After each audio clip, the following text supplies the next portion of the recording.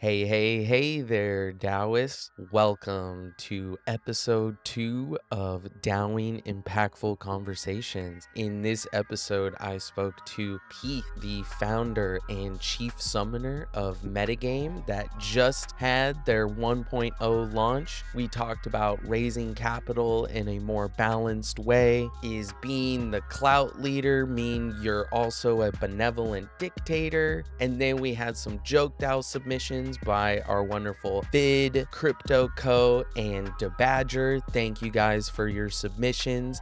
Make sure if you want to participate in our next contest and have your questions featured on one of these episodes, make sure to follow me on Twitter at alchemist to participate in our next contest. And so, without further ado, here is episode 2.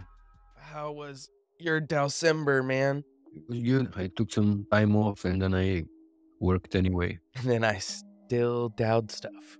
Could not stop the DAOing. Well, Peth, you're the founder, you're the chief initiator. How would you describe how you've started MetaGame, or what your role is? Benevolent dictator, as some people in the Discord call you lovingly. I like to just go with the summoner. The summon. And that's summoning in both the code sense, like you're summoning from the ether these alchemical symbols communicating to the magical machines, but then also with your writing and your podcasting, you're kind of creating this summoning circle, and people just keep pouring into MetaGame, but not necessarily sticking around, or not necessarily the right ones, but we love them all, don't we? We do. But yeah, I do only the latter, so I write the human code and then the other humans write the computer code. Yeah, so you're like the recruiter, the summoner. Pretty much, yeah. MetaGame is a multiplayer online coordination game, and you've been kind of in the space for a while, a real OG. How would you say MetaGame can increase its impact, or how can it begin to develop those ways of meta impacting? More impact. I think for more impact, we just need more money, because after all these years, we built up the initial version of the platform. We have the community, and so we just need to start spending more money, so the whole thing moves a lot faster. Because right now everybody's just treating it as a hobby, and then it's just slow. But we saw that when you put up bounties that are actually paid bounties, then people just come onto it. And then questions posted some questions with 0.5 medic, and they got their Discord swarm with 1,500 people in 24 hours. Yeah, and it was just 50 cents. Yeah, but people were jumping and clamoring over each other to do those, weren't they? Right. Yeah, I was surprised with how little it was required to do that. To activate people. Right. And the people that come for that might not be the best people, but if you get thousands of people every week, then you only need a few of them to convert and be proper contributors. Yeah, only a small percentage needs to really stick around, but as long as you're moving high volume, you will be doing pretty good, won't you? Right. Yeah. MetaGame, it's been going on for how long? 3 years? Yeah. And how many contributors would you say there's been as a whole? As a whole, a lot. Well, a lot, but the ones that have kind of been consistent and stuck it out to this day. There's very few who were here from the beginning up until this day. So a lot of the people change. So people come, then work for a few months, then find an actual job, or they found a better paying role, or just grow out of this role and find another role. So that's completely fine in case of MetaGame, because we are trying to be this onboarding place. People come here, they learn the basics. This is their first DAO that they participate in, and then they move on. And right now I think we have 20-ish active contributors. And that's all on content and code development. Yeah, content, code development, some community stuff, community relations. Yeah, well, then the onboarding place, not a lot of people stick around, and kind of goes with the territory is what I'm hearing you saying, right? Because you are the very nature of being the onboarding educative resource is that, you know, like school, you're going to grow out of it. You're going to learn what you think you need to know and everything you need, and then hopefully move on. So money, you know, capital would be most impactful to MetaGame right now. What are the kind of ways you see MetaGame in the future or in the very near term, and then far-flung future? How do you raise more of that money to maximize more of that impact? How do you raise more money? What are your ways? We are going to start raising in about a month, so there's a bunch of things that we need to wrap up to prepare for the fundraise. Yeah, right now we're mostly working on the white paper, finishing that, but then there's bugs to fix on the platform side, there's content to be produced, so there's a lot of different things. But I think like finally explaining it properly in a white paper and showing all the progress that we had so far, along with the proofs of what we could actually do if we had some funding, finally had some funding. And I think it shouldn't be a problem because we've been around for 3 years, we did a lot of different stuff, and we kind of proven ourselves that like we're gonna be here no matter what, and that we're here for the right reasons. We're not here to get some easy money, because otherwise we would have been getting easy money. You would have been fundraised 3 years ago. So what are kind of, I know there's Gitcoin grants. What are some of the ways you guys have gotten funding so far these past 3 years? We got a grant from MetaCartel, and then the second one was through Gitcoin.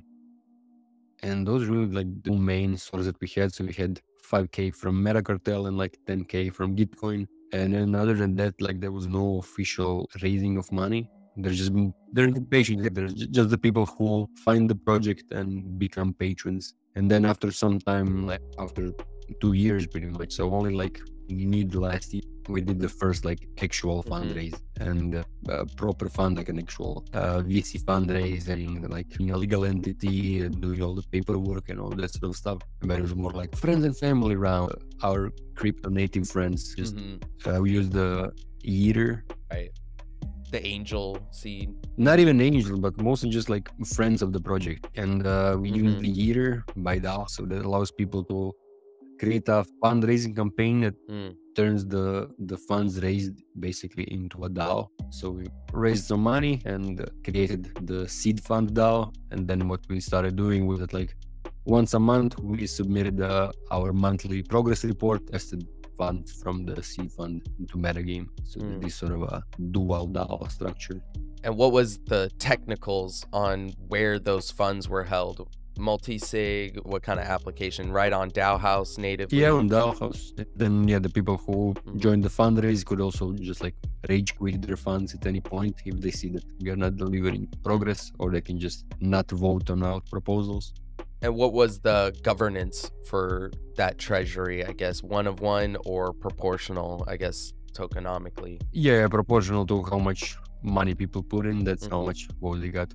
So how much would you say that raising that way impacted you, I guess? How much stress was it, would you say, from what you know about VC and Silicon Valley? Is it better in Web3?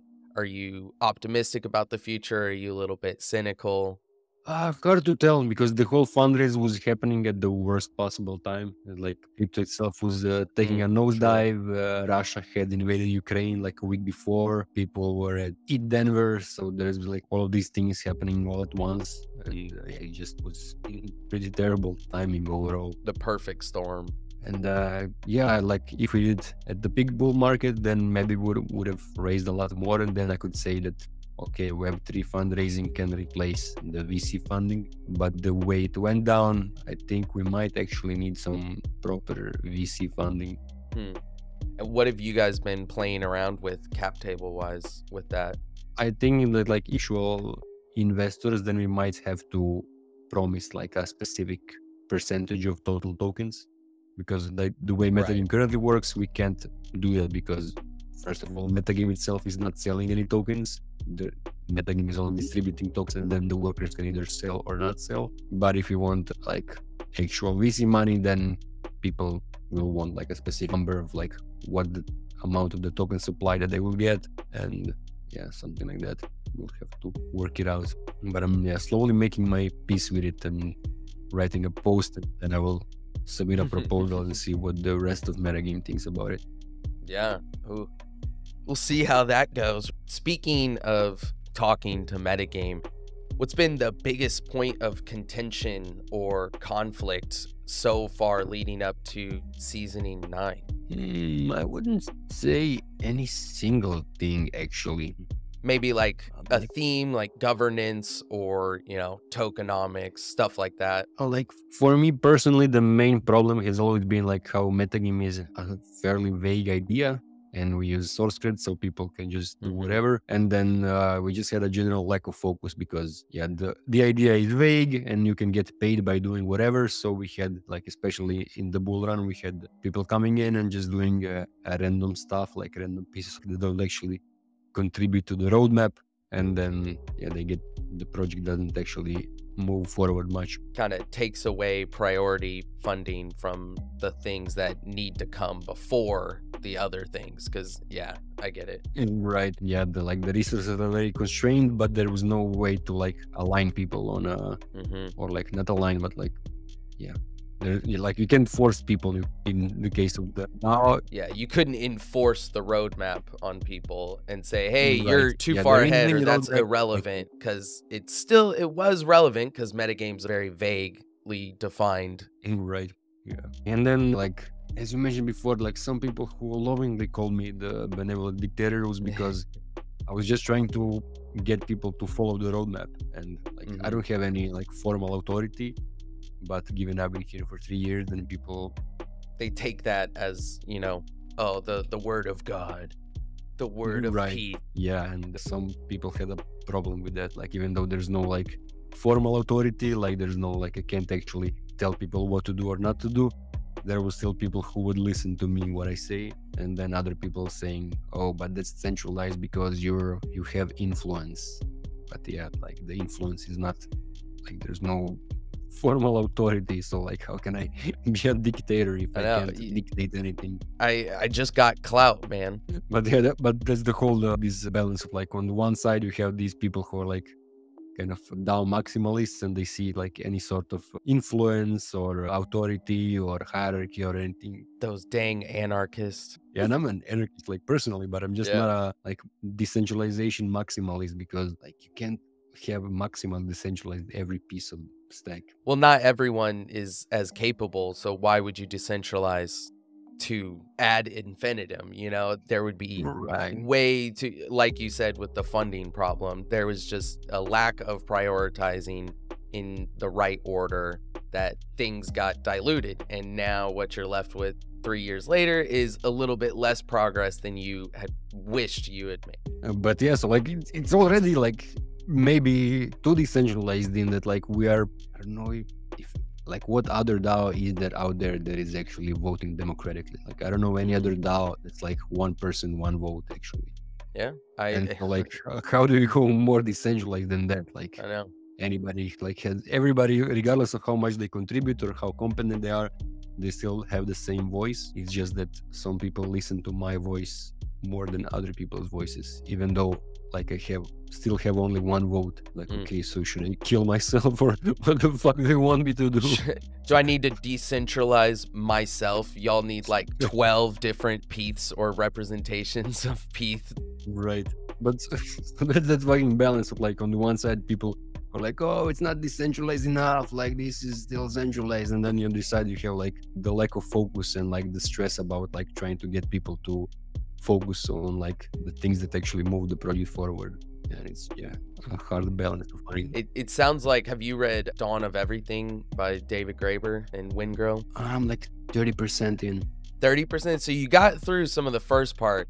It sounds a lot like that native anarchism where the chiefs don't have formal authority, right? They lead at the pleasure of their people, and it's just whatever the chief says. If it pleases their ears, they'll do it. If it doesn't, they'll just not. Nothing's gonna happen. You're right. Yeah, it just reminds me a lot of that, in how these DAOs really do feel like that classless, no hierarchy, economic place now, and yet people are still finding more things to contest with, like, oh no, it's not decentralized enough, it's not flat enough of a hierarchy. And guys, that can happen over time, but you just can't rush it or enforce it. I think you have to do some coming together and some centralizing under some form of leadership, vision, values, whatever it is you want to make that chief, that North Star. You guys have to be moving more in unison. Otherwise, I think you dilute the project too much and nothing gets done.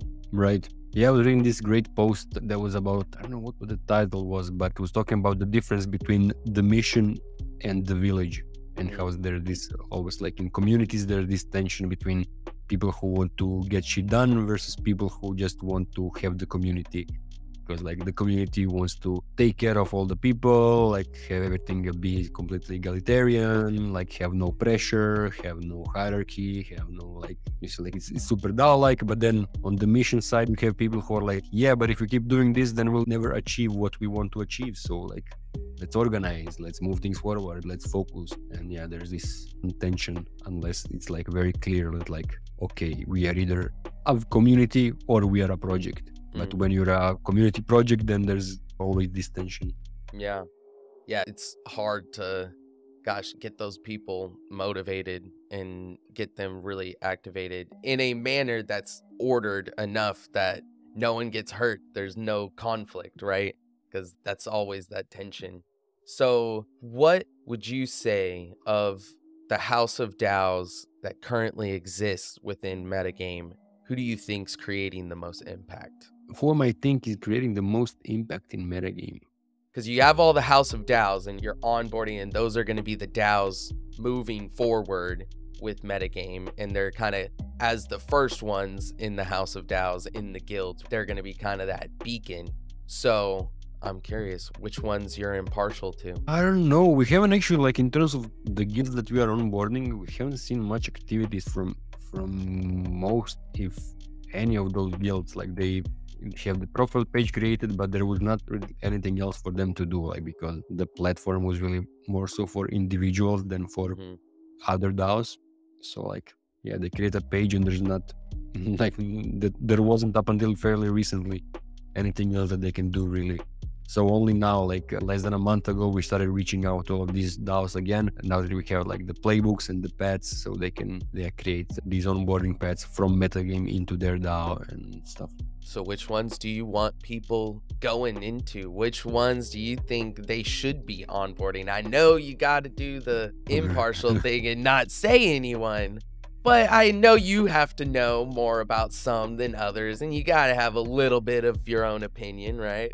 My favorites will always be like DAO House, Bloom Network, or Give It. Give It. Yeah, those are some good ones. So I know there's MetaGame conference in Croatia coming up. What's the date on that? Oh yeah, it's 16th to 18th, so 3 days of the actual main event at the venue, which is this 200 years old fortress, which is a pretty epic location. And then we have like 5 days of warm-up leading up to the event, where there will be random activities, like, you know, the stuff that's usually happening around conferences, like meetups, but also just like fun activities, like going to the adrenaline park or the water park or quad biking or paintballing or whatever else. And then after MetaFest, there will be a week-long bus trip down the coast of Croatia to Dubrovnik. So yeah, the whole thing will be like 10 days, 12 days, something like that, with 3 days being the actual main event. But yeah, overall, it should be pretty epic. You said the 15th to the 18th, 16th? 16th, yeah. And that's February? That's this month? Oh, no, that's August, so way out in the summer. Yeah, way out in the summer. Okay. Will there be any kind of metagame questing? Since it's a castle, is there like a little bit of role play of doing some IRL coordination? So we have one guy called Peko, who's like a game theorist who organized like 50-person LARP, and so he's coming. That something will happen. Like we discussed a bit about like in what ways we could gamify the event, or like what kinds of like games we could have. But yeah, we haven't gotten too deep into that part because we're still booking like the main speakers and getting sponsors. Who's in talks for that? Who you want and who aligns the most with this kind of festival? So we're mainly like the main team is DAOs and regions. So like really any Daoist or region is welcome to join, to attend, or to apply to speak. And then besides that, we're also trying to get some of the more like meta people from outside of crypto, like a sort of game B or Metamodernist space. And yeah, get some other camps besides the crypto people.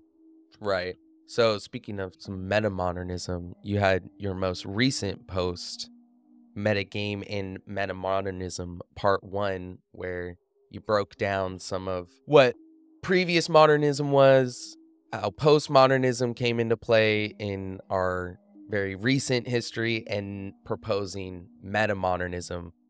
Why don't you give a quick little recap maybe of your definition of metamodernism and kind of how it applies to metagame and what kind of impact that has on your philosophy and how the DAO operates? Because I know we've talked about your one person, one vote, a little bit hesitant about bringing on VCs, and I think that all relates. Right. So yeah, metamodernism is kind of trying to take the best of modernism and postmodernism. And so those are kind of like the philosophies. Well, modernism, I don't know what age I guess would be like the starting point. I mean, there is no like specific starting point, but like the age of modernism was marked like by like top-down planning, rationality, like the individual, the market, and the capitalist system, and all that sort of stuff.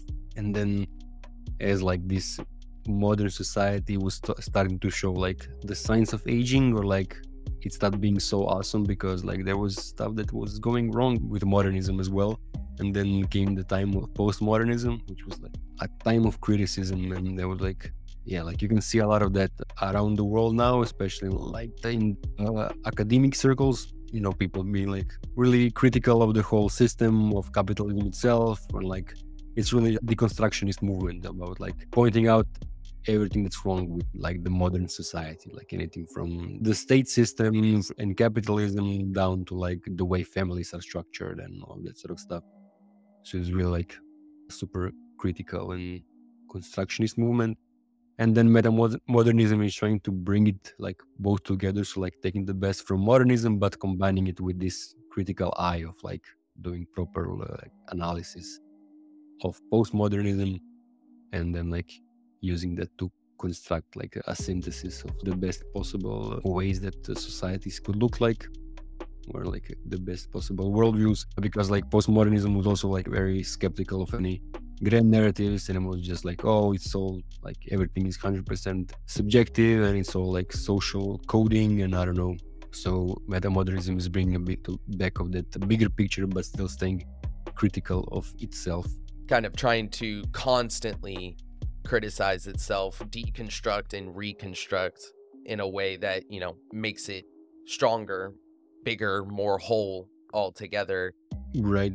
Yeah, because like modernism was really like, it didn't question itself. It was all about like, it's all like super scientific and top-down planned. And yeah, then we realized that you can't really plan and predict and measure everything. Well, people were making interpretations, right, and applications of data that once you have enough time and hindsight, you realize how incomplete your interpretation was, how, naive or narrow focused the scope of, study is. And that's kind of all the postmodern critique. But then metamodern critique is trying to say, all right, there's that criticism is valid, but now you have to fix what you're criticizing. Right. You have to actually do something and not just criticize. You have to replace the brick you just took out of the wall, right? Right. Well, I almost forgot that I did a jokeDAO contest for this podcast.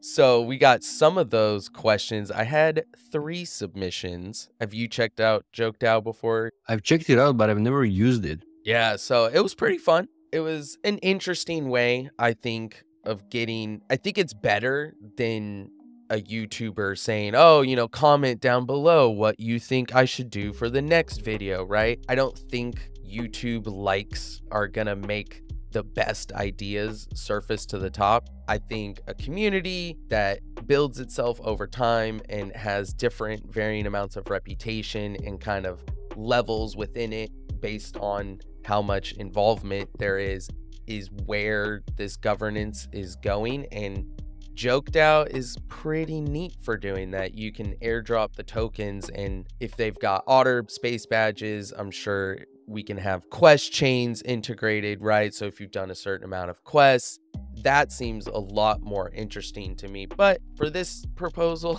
it was me, a billionaire in impact tokens, distributing my vote because I did not, I think, prepare the contest enough. But anyway, get into some of those questions. Vid, he's in MetaGame, and then cryptoKoH.lens, he's also in MetaGame. So yeah, 2 metagamers giving me proposals. You should be proud. Nice. And dabadger, almost forgot about you, but I'm here in post and did not forget about you. You was kind for submitting your proposal. Thank you. So Vid asked, what lessons can we learn from the successes and failures of past DAO? What lessons do we learn? So one that I've been going around with is like, if you're starting a DAO, don't call it a DAO. Like, don't have DAO in your name.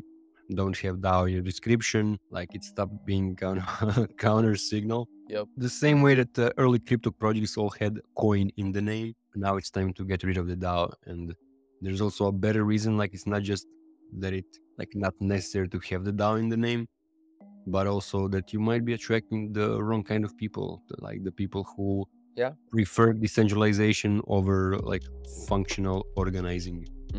And lack of accountability, probably. Right. Yeah, you attract people like DAOs are really like a safe haven for people who don't like responsibilities, like have commitment issues. And so you just attract those kind of people. So do not call yourself a DAO if you're starting a DAO. What's some of your favorite terms instead of a DAO? Digital community?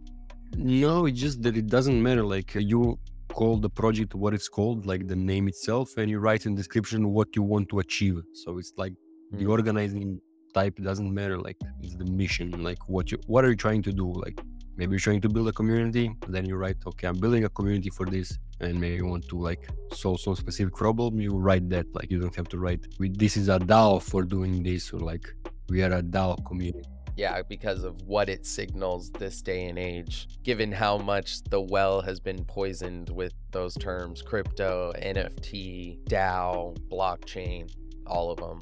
Right. And there isn't like, at least for NFTs, there's a clear definition of what is an NFT, but that's true. With DAOs, there's no like one definition. You could be calling yourself anything, a platform co-op, a online monarchy, who knows? Right. How can we ensure that DAOs are designed to be inclusive and responsive?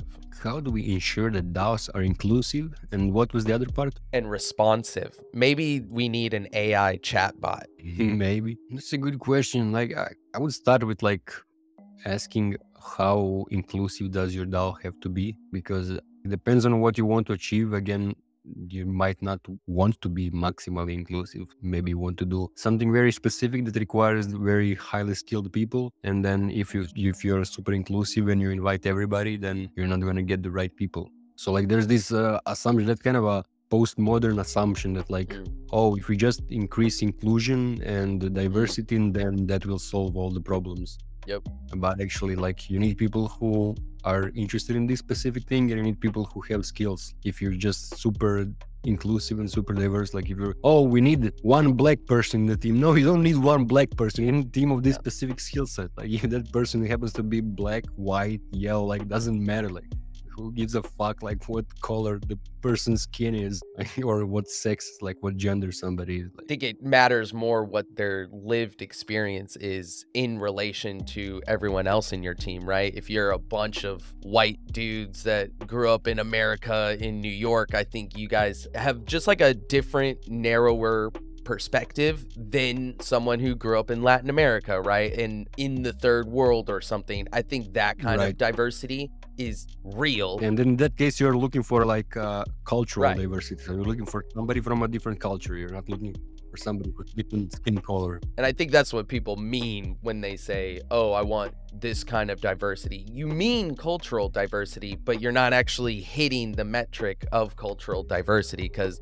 the reality is there's plenty of black dudes that grew up in just a white and bougie of Right. neighborhood as I did and have the Right, exact that- same perspective on the world. They went to nicer Right, private right. schools than me. So it shouldn't be your only qualifier, right? You should look into the Same person. woman. And then like Same, what I yeah. started saying to these people, yeah, like I'm sorry, but I don't see people in genders and skin color. I'm like looking for people of different perspectives or different skill set, whatever. Like it just doesn't matter to me like what they are on the technical level, I guess. Or, Mhm. I don't know how else to call it. On the genetic level, no, that is not our focus here. We're interested in your metaphysical mind. But that said, like you do need to be welcoming people in your community, like people joining Discord, welcome them on Discord, ask them what they're like, how they find your project, why they find it interesting, like what they are working on, or yeah, just asking people questions. I think people like being asked questions and make them feel included, like attention is given to them. And I think we can be a little inclusive by kind of doing region specific kind of scholarships and sponsorships, because if you're not careful and you develop metagame throughout these years and you're only pursuing the people that are, you know, rich enough or capable enough now, then you're never going to get that diversity of people that have lived in other places. So I think that's probably your best bet, is go, hey, we're looking for people in Latin America. We're looking for people in, you know, Africa, in India, in China. We're not looking for your whatever color it is. We just want to prove that you're there and that you have a lot of experience there. And we want to include you. Why? Because we want to include India in metagame. And you're going to be the person more qualified in onboarding and educating other people of the same background. Right. Yeah. Yeah, just name it like specific economic strata or like specific cultures. I think that's a valid strategy. Yep. So what measures can be taken to ensure that individuals with power in the DAO do not exert it unequally? That they don't exert it how? Unequally. So I think what we were talking earlier about people calling you a benevolent dictator, right?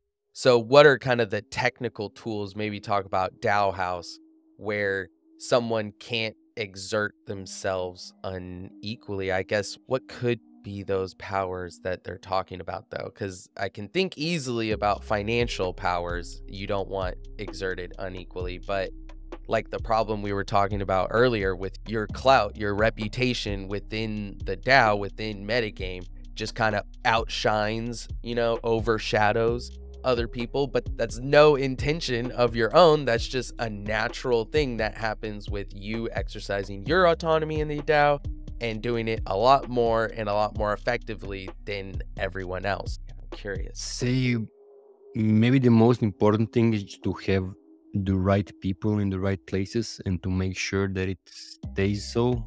So like I think that's a good preventive measure. Like if you have the people that like the person needs a certain power, like in our case, we just introduce it so that like the champion of community has the power to kick somebody from the server if they do something bad. And then he has to take a screenshot of what happened and post it in a different channel and write, hey, I kicked this person for this reason. And then he can have this autonomy. We can like entrust him with this power.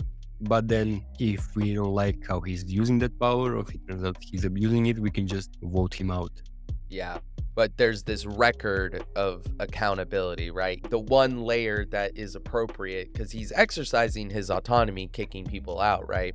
But going that extra step to report back what his actions were to the rest of the people, there's that level of accountability within the governance that says, hey, you've been kicking a lot of people out arbitrarily, or we're noticing a theme or a pattern in the way that you're operating things. That's not cool. Whereas I think if you just let someone go rampant, right, and with no accountability, no record, then who's to know and when's someone gonna speak up, or how are they gonna speak up when that person is, you know, exerting themselves in an unequal manner? Right. Yeah. Transparency and backstops. This like super important. But yeah, more than anything, I think it's like having the right people. So like building trust and knowing that like when somebody's in this right position, that it's the right person. That, like he may have power, but it's like they're not gonna abuse it because you know them. But then yeah, having a backstop that like there's transparency, and if they do abuse it, then you can just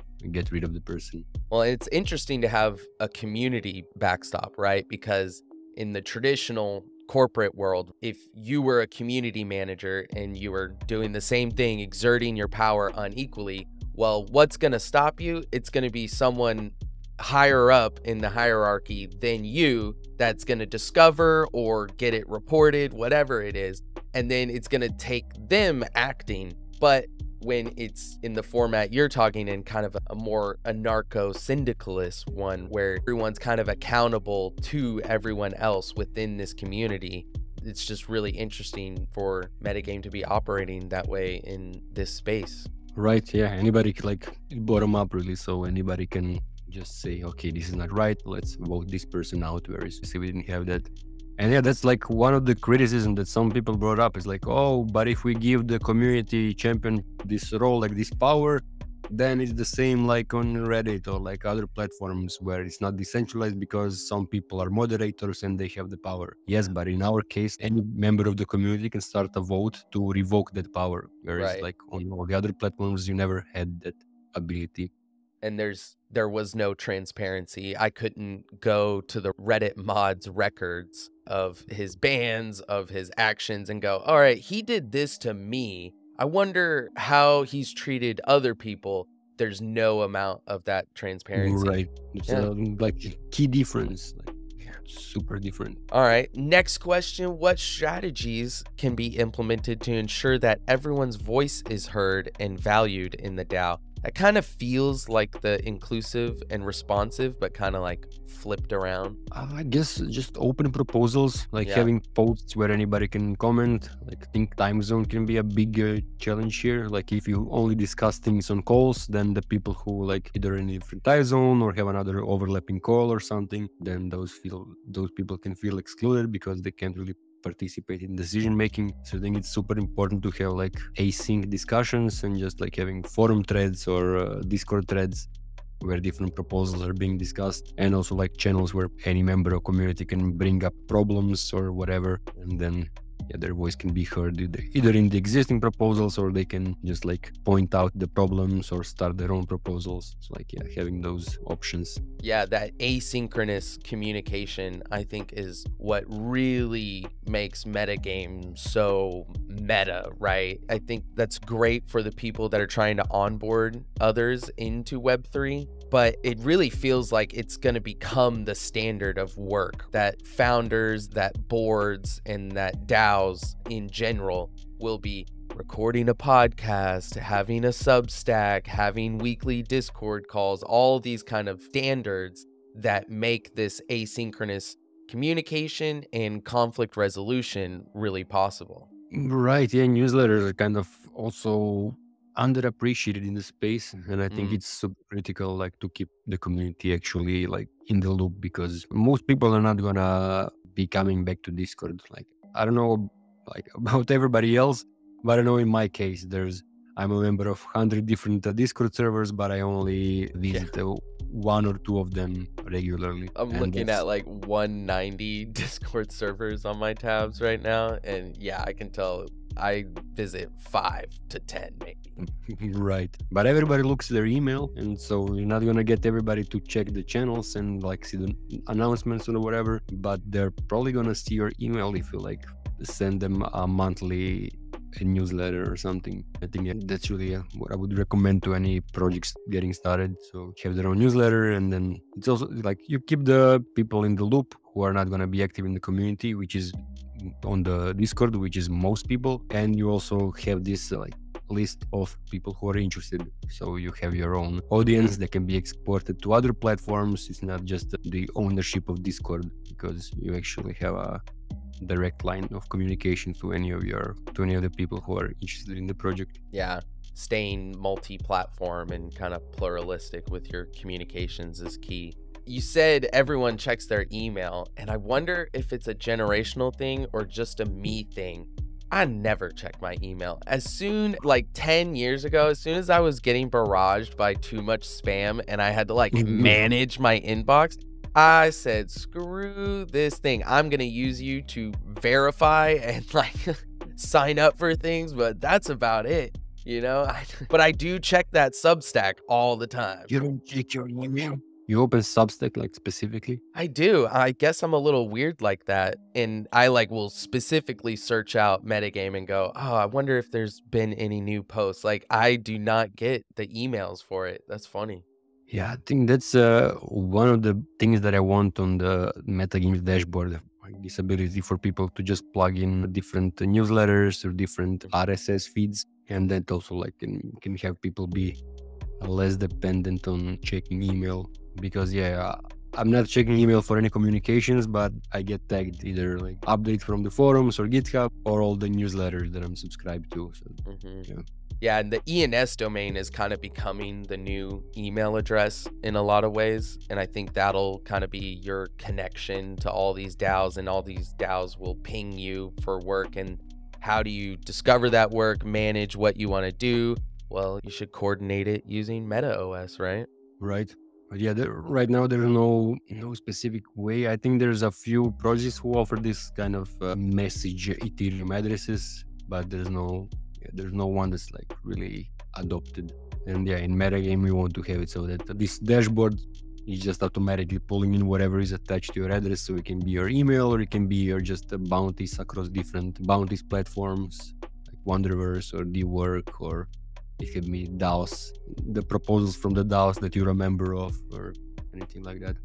All right. Well, last question from Vid. How can we ensure that decision-making in the DAO is based on fairness and equality?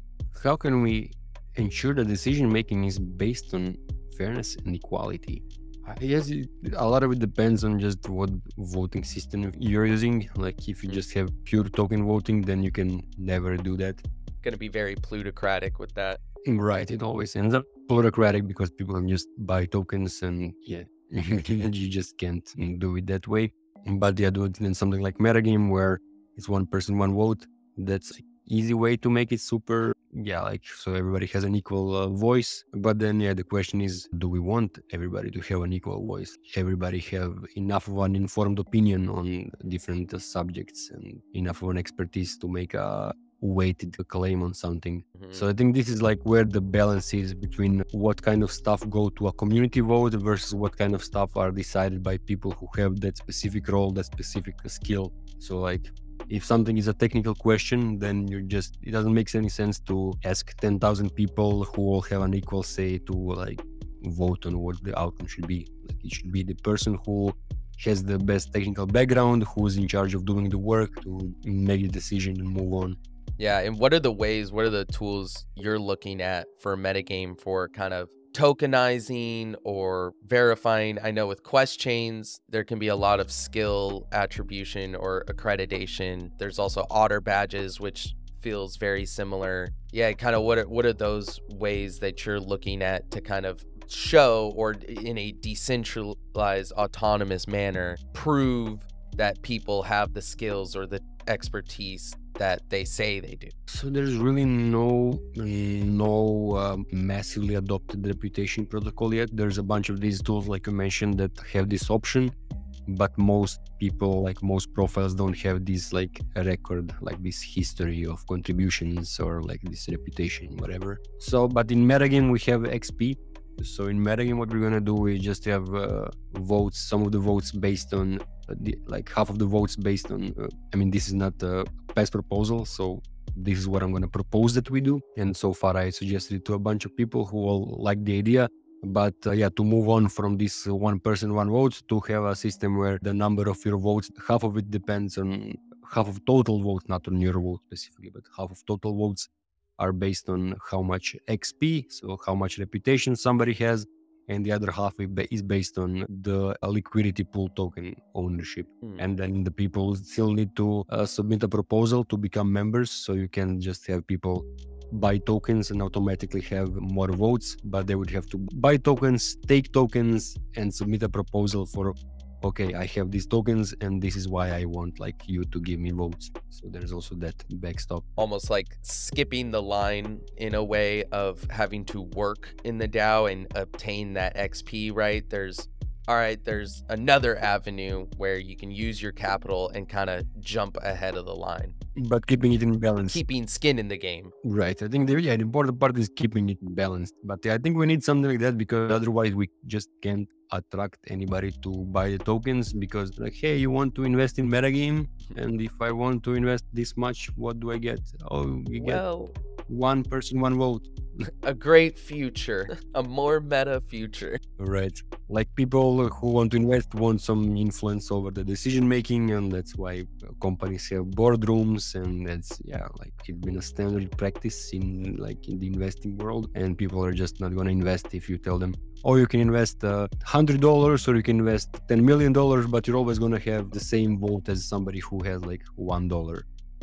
And there's something to be said about, capital buying influence, and you are looking for that balance, right? So you're trying to take the best in what the traditional finance world, how that works. But because as we said at the beginning, right, you guys need that funding to create some more impact. Do you think, though, that you'll start it with 49.51 and you'll give, since it's early days of the project, keeping that 51% for the workers and for the XP voters? Or do you think you'll flip it for the investors, or just keep it balanced at 50-50? I want to make it in such a way that it's always 50-50. Basically, it will be decided like 1 XP could be 1 vote, or 10 XP could be 1 vote. Yeah. And then it will be calculated like how many votes are there in total, and then this same amount would be distributed across token holders. So that like whoever becomes the top token holder still can only have like fixed amount, because their total amount of token votes can only be like as much as their total amount of XP votes. I wonder if you could ever have that problem though, where the 50% XP holders and the 50% capital holders don't agree on a decision. Yeah, so this would be the first version, and then what I think would be necessary is have like maybe 45% each, and then have a 10% go to the like advisors. Yeah, like a Lex DAO or some lawyer third party. So the idea is like as we move on, the guilds that are part of MetaGame would also gain votes. And we have that Elder's Ring, which is like the circle for advisors. So we can have like 40%, or like even later on we could have maybe 25% each. So like 25% players, 25% patrons, 25% guilds, and 25% advisors, or however else we want to structure it. But the first version would be 50-50.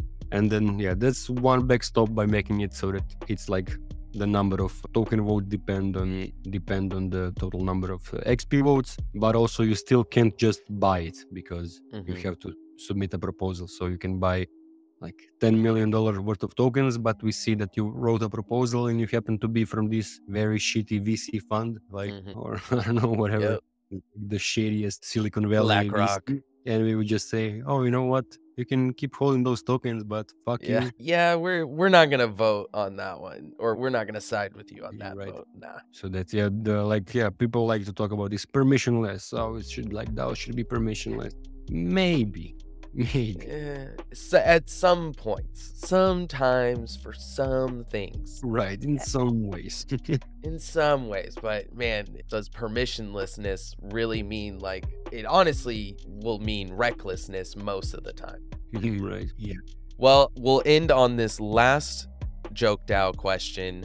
Are impact DAOs a left-wing movement? It's a good question. I would say yes, but only because, because left-wing people tend to worry more about impact stuff. They're like more worried about social impact or whatever other sort of impact and problem solving rather than profits. And also because DAOs are kind of workaround. So I would say they are definitely more left-wing than right-wing.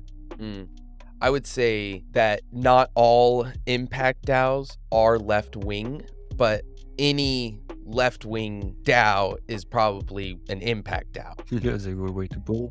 Kind of like the square and rectangle. Like, I know anyone that's doing something left-wing oriented, it's probably going to be, will consider it an impact DAO.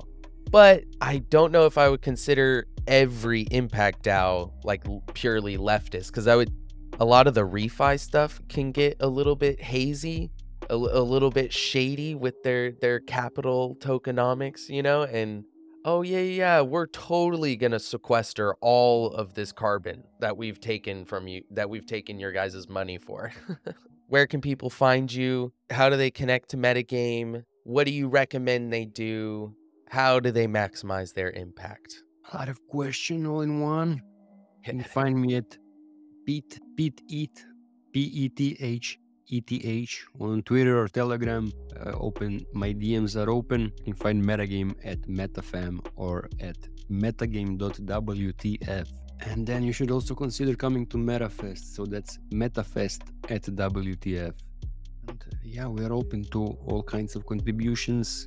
If you have some development skills or if you just want to help around the community stuff, whatever else, like we are really open to all kinds of contributions. So that's kind of actually one of the things that we wanted to quote unquote solve with MetaGame. Was it, like you talk to people who are on the sidelines and they tend to say, oh, I'm not a developer, so there's nothing for me to do, like I can't do anything in this crypto space, it's all for developers. But there's actually a shit ton of things and a load of ways to contribute. So yeah, there's a lot of ways to contribute to MetaGame. And what was the final question? How to maximize the impact? How do people maximize their impact, man? Staying sane. Staying sane. Always stay sane. Take care of yourself and stay sane. Maintain sanity. Hold strong. Learn more. Keep calm in MetaGame. Well, Pete, it was super fun talking to you. I look forward to contributing more and getting more on top of my productivity. I'll try to, maybe I'll join that mochi game that y'all got going with your writing goals on there. I know I want to get more productive, and I'm just always so impressed with how you guys do it at MetaGame and how the heck you produce so much, frankly, and how that equals, man, so much summoning power. You're a powerful summoner. Oh man, I really want to focus more on content production. Like, I think that was working out the best for me, and now I'm stuck doing this fundraising shit, and I can't wait to get over with it so I can continue producing content. We got to produce the content that attracts or summons the person who can do all the VC fundraising and all the pitching. Well, let's work together on producing more of that content. I know you're going to be busy with that fundraising, but I'll try to get onto live streaming and making some TikToks and YouTube videos and this podcast. Fuck yeah. Appreciate it, man. And thank you for having me. This was fun. Yeah, brother. Let's DAO this shit, man. Let's DAO it.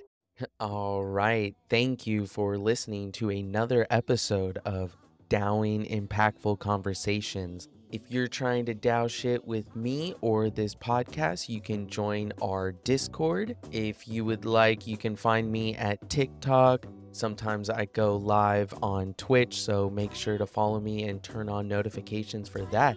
If you enjoyed this episode, please like, and if you want to support what I do have a Patreon.